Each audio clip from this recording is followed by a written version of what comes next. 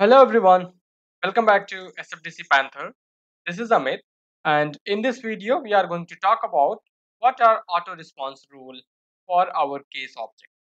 So in the previous videos we have talked about email to case, and then we have talked about case assignment rule. In this video we'll talk about auto response rule.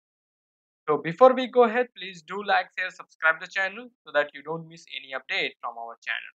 Case auto response rule are the rules which we can use to automatically send a response to our customer. So when we say that, suppose that our customer is sending any email to us and a case has been created inside our Salesforce environment. So what actually happens? Even if you might have faced this in your real-time experience as well. You are sending an email to some support, and immediately after some time or within a minute, you actually get an email from their system saying that your case number is this, we have recorded this, and this is the case reference.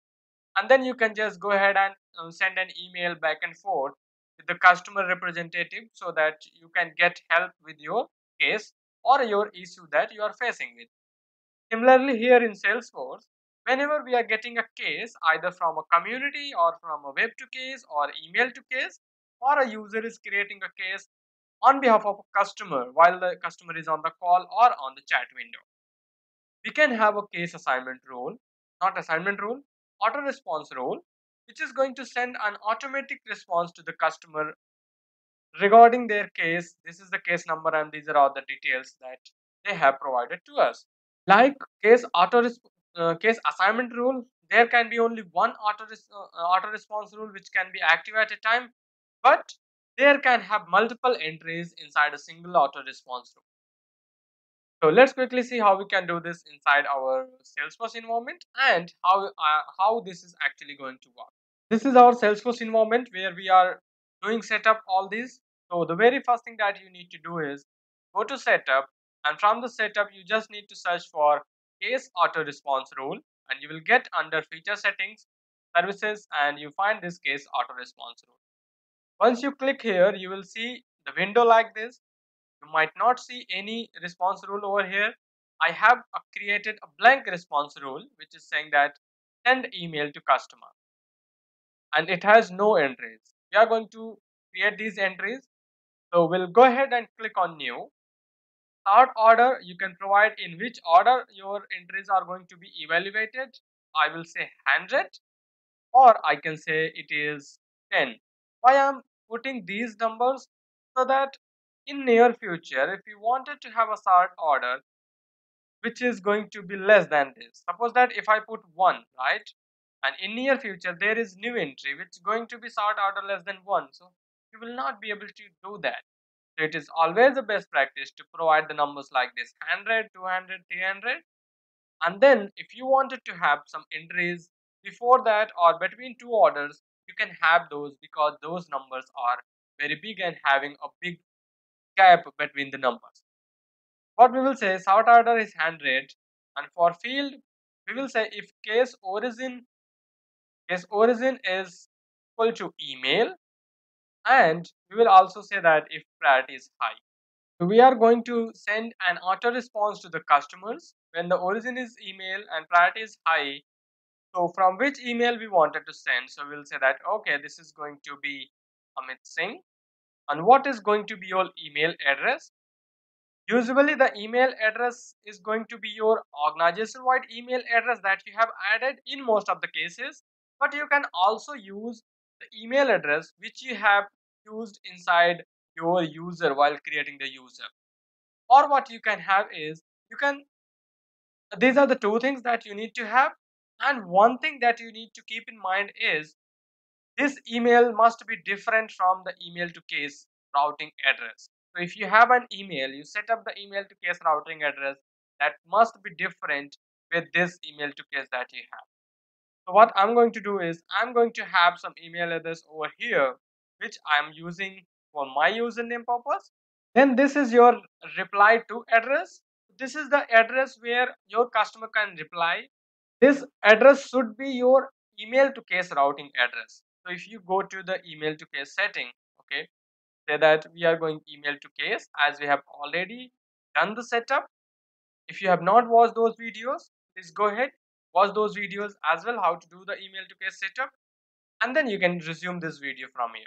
So usually those reply to address is this address. Whatever your address is for your email to case, you can just go ahead and say that reply to address, which is your actual address where user will be sending an email and the case will be created to Salesforce.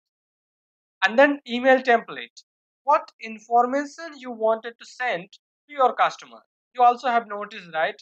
Whenever you are receiving an email, there is some sort of template, a format that you receive, like your case number is this, your subject is this, your description, this is what you have sent to us, and we will resolve it in some and so time.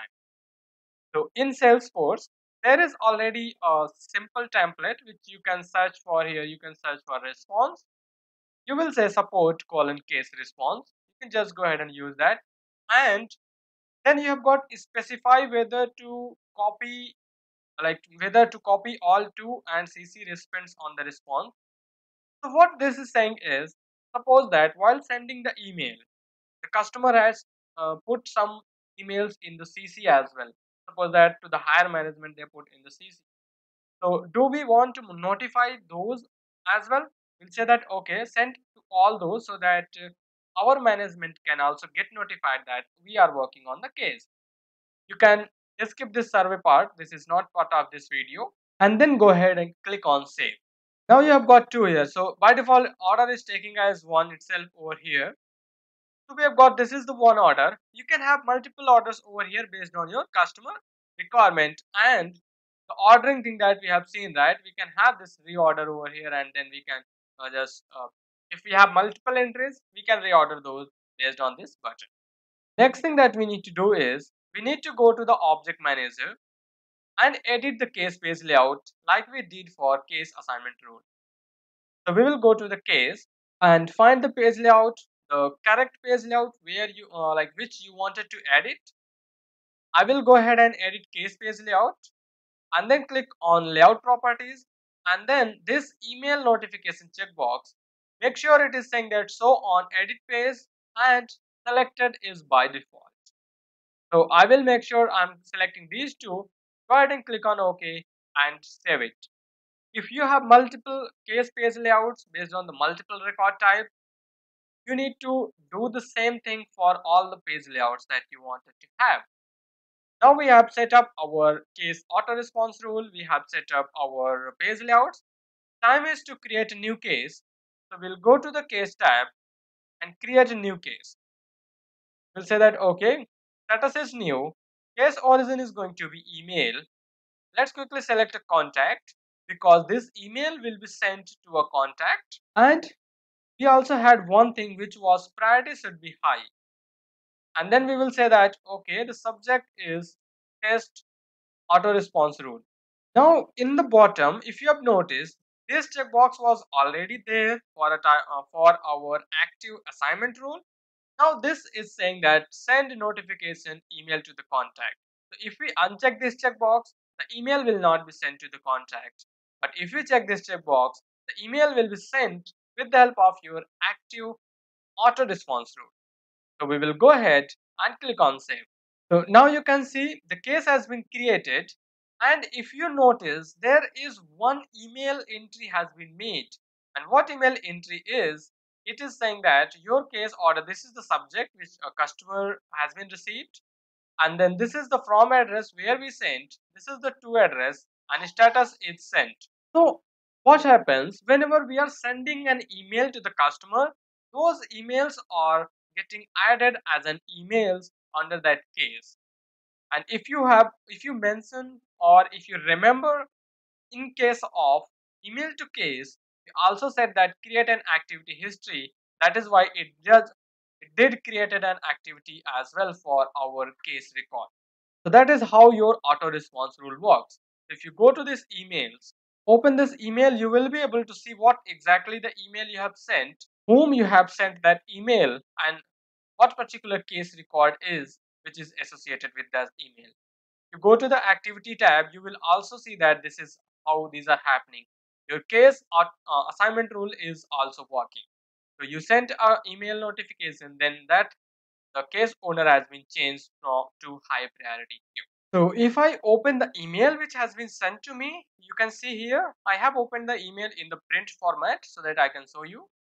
So you can see here, this is the email, this is the name who sent, and from here we have sent, okay, and say that, dear Amit, thank you for contacting us with your inquiry. Your reference number with the case is this and the subject is this, and we are looking to forward to speaking you soon. So this is just a sample that Salesforce has provided, and we are able to see the response. Customer can go ahead and reply this response. If the customer will reply, one more email will be added to this particular email thread. So this is how basically your case auto response rule works. And this is it for this video. Thank you for your time, and we will meet you into the next video. Before you go ahead, please do like, share, subscribe the channel so that you don't miss any update from our SFDC Panther channel. Thank you.